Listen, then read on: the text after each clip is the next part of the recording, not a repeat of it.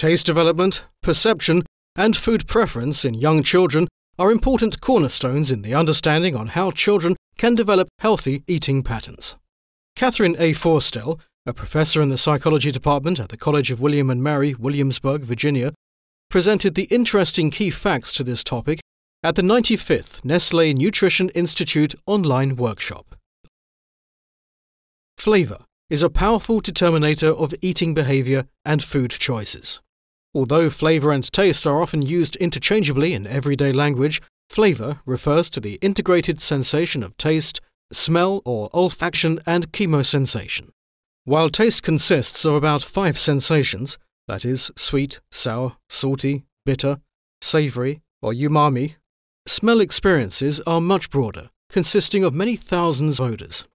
Chemosensation, such as temperature or tingle, is also an important contributor to flavour perception. However, in her talk, Catherine Forestell focused on sweet and bitter taste preferences and their development early in life. The child's flavour world is very different in comparison with that of adults. Already at birth, the newborn baby has a preference for sweet taste sensation and a dislike for sour and bitter taste sensation.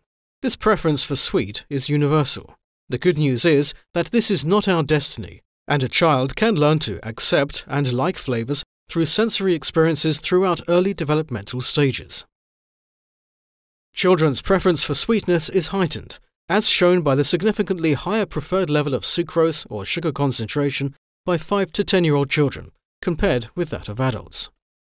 This preference for higher levels of sweetness in children typically lasts into adolescence. Some food for thought.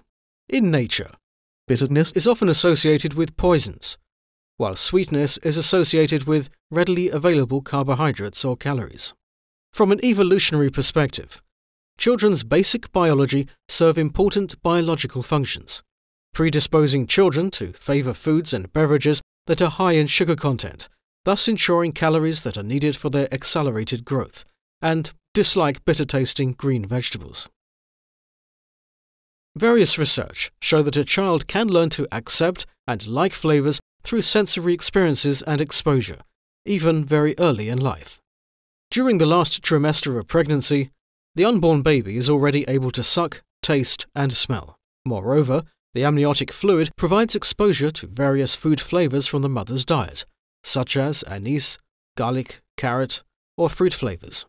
Similarly, breast milk contains food flavours from the mother's diet, providing the baby with a further exposure to a variety of food flavours. First evidence from a clinical study shows that pre- or postnatal experience with a specific food flavour can enhance the infant's acceptance and consumption of this specific flavour during complementary feeding. Another good news, infants continue to learn about new flavours also during the period of complementary feeding through repeated exposure and dietary variety. Several research show that repeated exposure to a bitter-tasting vegetable, such as green beans, or to a variety of vegetables, increases consumption and liking of green beans by those infants. Why is this early flavour learning important? Evidence from first longitudinal studies suggest that fruit and vegetable intake in school-aged children was predicted by their mother's preferences for healthy foods, breastfeeding duration, and early fruit and vegetable experiences during complementary feeding.